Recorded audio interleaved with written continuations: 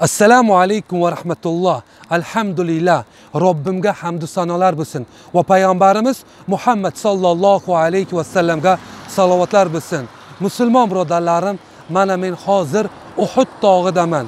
Madina-i Munawvarada eng katta tog' bu Uhud tog'i 7 kilometr. Men inshaalloh Uhud tog'ida sizlarga mavzu tayyorlayman. Hozir men eng chekkasida turibman. Musulmon birodarlarim, meni hozirgi mavzuim bu ehson to'g'risi. Mana shu kunlarda men bitta e'lon yozdimki, ehson. Subhanalloh, lekin bir xil insonlar meni tushunishmadi. Bir xillar menga aytdiki, sen aferistsan dedi, yo mashiniksan dedi. Alloh hidoyat qilsin. Kelar endi musulmon birodarlarim, men sizlarga bir hadislardan aytib beray ehson to'g'risi. Subhanalloh. Hadislar va Qur'oni Karimda juda ham ko'p kelgan. Men sizlarga qisqacha gapirib beraman. Inshaalloh yana sizlarga videolar mavzuli bo'ladi. Musulmon birodarlarim, qiyomat kuni subhanalloh, Alloh taoloning amri bilan quyosh yerga tushar ekan. Qancha darajada quyosh shunchalik yaqin bo'ladiki, subhanalloh, shunda insonlar o'lmas ekan. Shunda odamlarning miyalari qaynar ekan, miyalari qaynab va mana shunday odamlar o'zlarining gunohlariga yarasha terlarga g'arq bo'ladi. Kimlar tizzasiga, kimlar ham gunohlining ko'pligidan g'arq bo'ladi, cho'kadi. Lekin shulardan 7 toifadan bitta toifasini aytaman sizlarga, 6 ta toifani keyin aytib beraman. Bitta toifasi Alloh taoloning arshni soyasida turar ekan. Bular kim? Bular Alloh yo'li uchun ehson berganlar, o'ng qo'lida berib chap qo'li bilmaganlar, xos Alloh uchun ehson berganlar mana shu arshda soyada himoyasida turar ekan. Subhanalloh. Yana ikkinchi hadis, buni rivoyat qilgan Muslim rivoyatidan. Subhanalloh. Ikkinchi hadisni men sizlarga aytaman.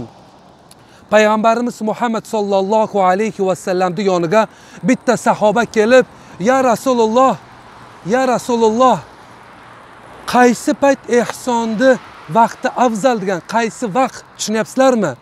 Rasulullohimiz sallallohu alayhi va sallam aytadilarki, ehsonni eng yaxshi vaqti qachonki biz sog' bo'lsak, salomatlik bo'lsak va kim boy bo'lsa, baxillik qilmasa boyligiga, mana shu paytda ehson bersa afzal ekan.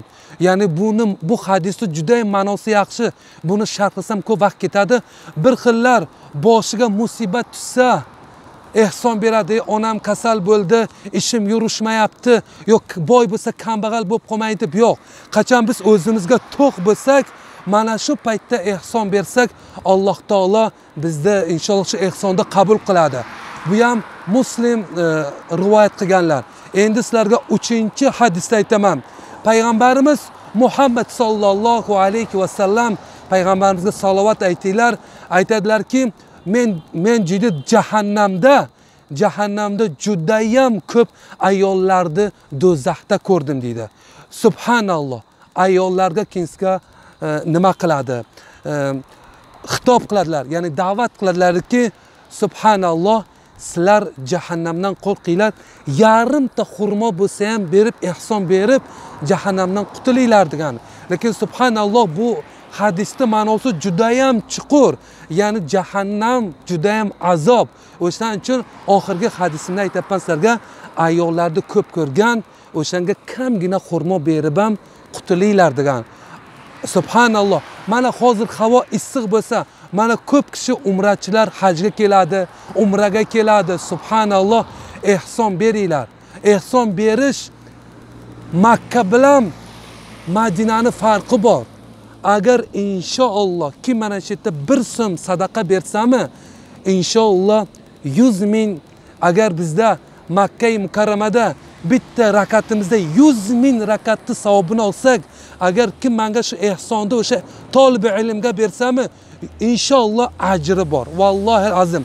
Men sizlardan pul talab qilmayman. Alhamdulillah. Men odamlar meni aferist deyapti, mashinik deyapti. Auzu billah. Alloh taolo ko'rib turadi. Kim ehson bergan bo'lsa, qiyomat kuni o'sha bilan ehson bergan odamni ko'radi. Men bu mavzuni buyuk tog'da payg'ambarimiz Muhammad sallallohu alayhi vasallam yashab ko'rgan Uhud tog'ni yonida aytdim. Alloh rozi bo'lsin sizlardan. Yana mavzularim davomli bo'lsin.